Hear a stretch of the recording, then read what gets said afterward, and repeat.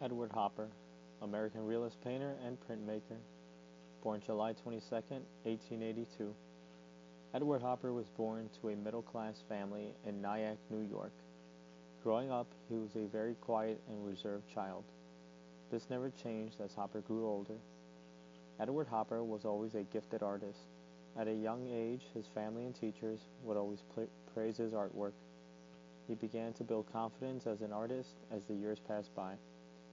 Hopper graduated high school in 1899, and in the fall of that same year he began formal training at the New York School of Illustrating. A year later, he persuaded his family to let him transfer to a much more famous and distinguished school, the New York School of Art. This is where Hopper would truly define his talent in Robert Henry's life drawing class. In his mid-20s, Hopper began to travel to Europe, mainly Paris. He went to Paris on 3 different occasions. It was there that he became influenced by the art movement known as Impressionism. Impressionism is a 19th century art movement characterized by relatively small, thin, yet visible brushstrokes. Impressionism originated with a group of Paris-based artists including Edgar Degas and Claude Monet. Here are some examples of Impressionism art.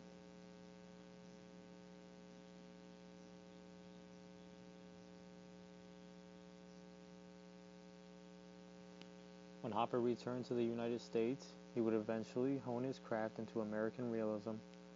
Realism in the arts is the attempt to represent subject matter truthfully without artificiality and avoiding artistic conventions, implausible and supernatural elements. Throughout the next 2 decades, Hopper would continue to hone his craft, enjoying very little success along the way. By 1923, Hopper's slow climb finally produced a breakthrough. He encountered Josephine Nivison, an artist and former student of Robert Henry, during a summer painting trip in Gloucester, Massachusetts. The two would marry a year later. Josephine was a big part of Hopper's success. She managed his career and his interviews, was his primary model for his artwork, and was his life companion. Edward Hopper has a fixation with painting people as if they are being looked at through a looking glass. Many of these individuals are painted looking as if they are isolated from the world and come off as outcasts. During the Second World War, Hopper painted his most well-known work, Nighthawks. Hopper has denied that he purposely pervades Nighthawks or any of his other artworks with signs of isolation or emptiness, but he probably unconsciously painted the loneliness of a city. Some of Hopper's most well-known works were Automat, Office in a Small City, and Nighthawks. Nighthawks was completed in 1942. It was an oil-on-canvas painting, and it is located at the Art Institute of Chicago, Friends of American Art Collection. In 1941, Edward Hopper found himself incapable of painting in his studio apartment. He was suffering through severe depression and great anxiety that he was not able to paint. This was all due in part because of the war going on, World War II.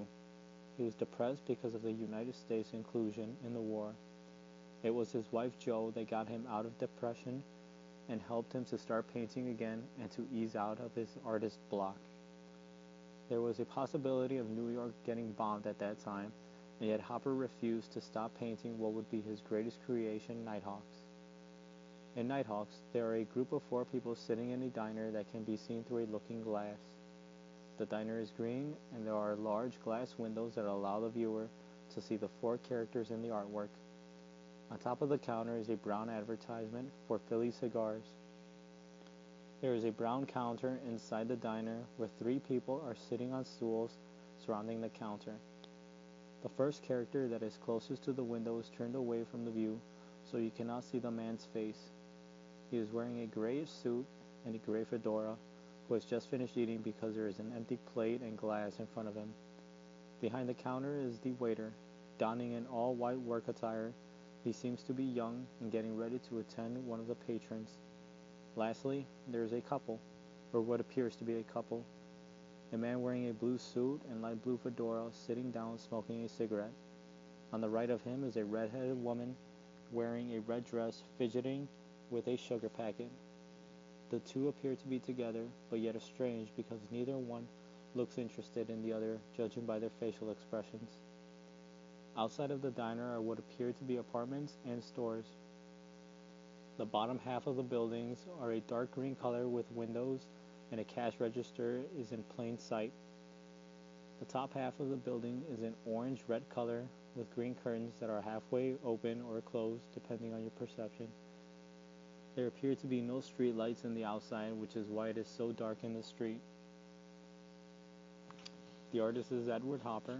Edward Hopper exhibited Nighthawks at the Frank K.M. Rain Gallery. Hopper mainly painted for his own personal pleasure and not for the money or awards. The title of Edward Hopper's painting is Nighthawks. Hopper's wife, Josephine, was the one who came up with the name for the painting. Hopper gained inspiration from Vincent van Gogh's Night Cafe to paint Nighthawks. Hopper painted Nighthawks in his studio apartment in New York. During the time that Hopper was painting Nighthawks, there was a likely scenario of New York being bombed. Hopper was painting Nighthawks in the wake of the Japanese bombing of Pearl Harbor on December 7, 1941. During this time, Adolf Hitler has said that he intends to destroy New York and Washington. Many people evacuated New York because of this, but Hopper refused to take an interest in the likely prospect of being bombed and refused to leave his studio in New York and finish the painting within a month. Joe Hopper acknowledges this in Gail Levin's article titled Edward Hopper's Nighthawks, Surrealism, and the War. The painting was finished on January 21, 1942.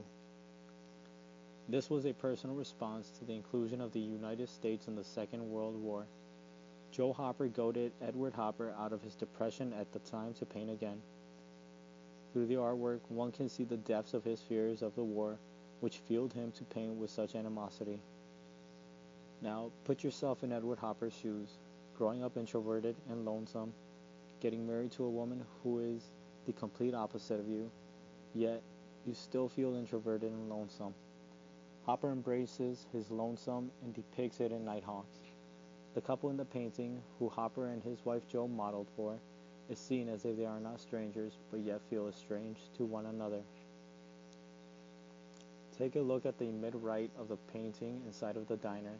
The inside of the diner is one of the first things that will get your attention. More specifically, the people in the diner. Edward Hopper used shape to create the characters in the painting. He used shape for the couple, the waiter, and the man sitting by himself. Hopper also used shape for the diner accessories, the counter, the stools, and the espresso machine. The facial expression and the mannerisms of the couple and the waiter make up the illustration of the painting embracing loneliness and isolation.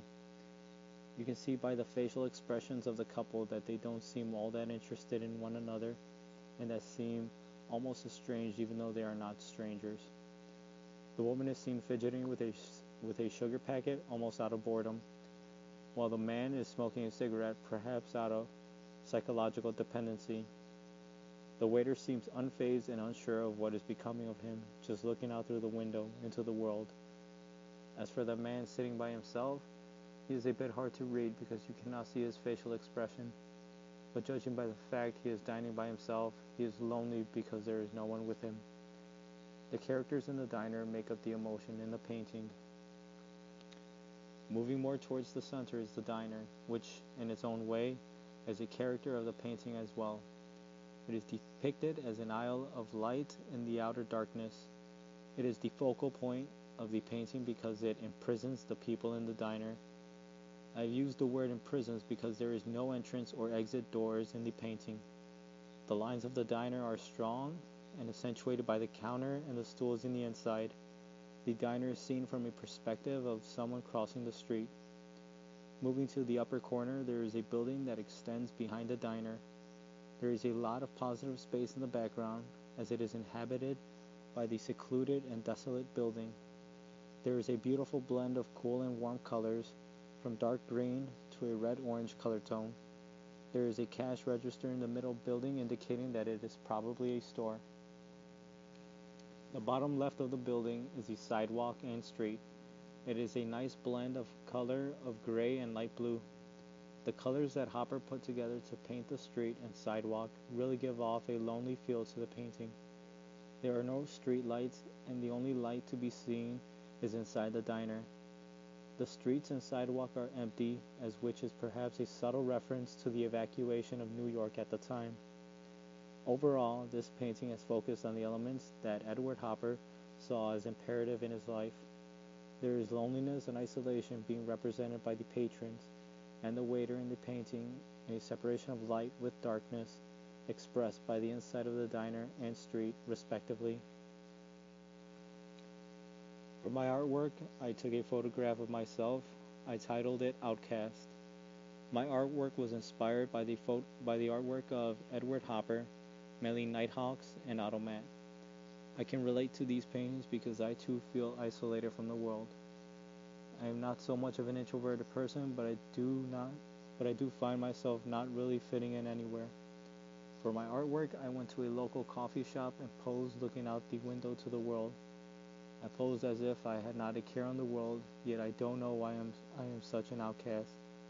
The world is filled with so many people who feel the same way, yet I cannot find these people so we can be alone and outcast together.